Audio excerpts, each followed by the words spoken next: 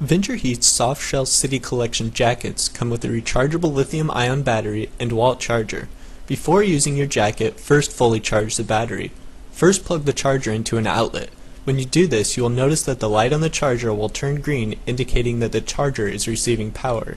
Next, plug the charger into the battery.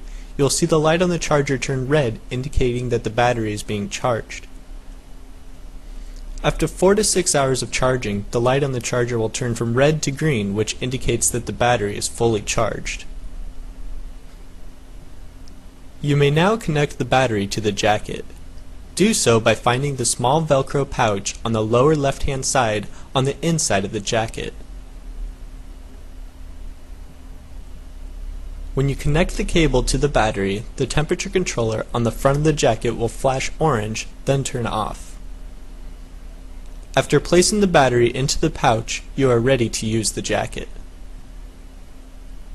To turn the heat on, press and hold the temperature controller button on the front of the jacket for 2 seconds. The light will turn red, which indicates the high heat setting. Click the button to cycle through the 3 heat settings. Yellow indicates medium heat, while green is low heat. To turn the power off, press and hold the button for 2 seconds until the light turns off.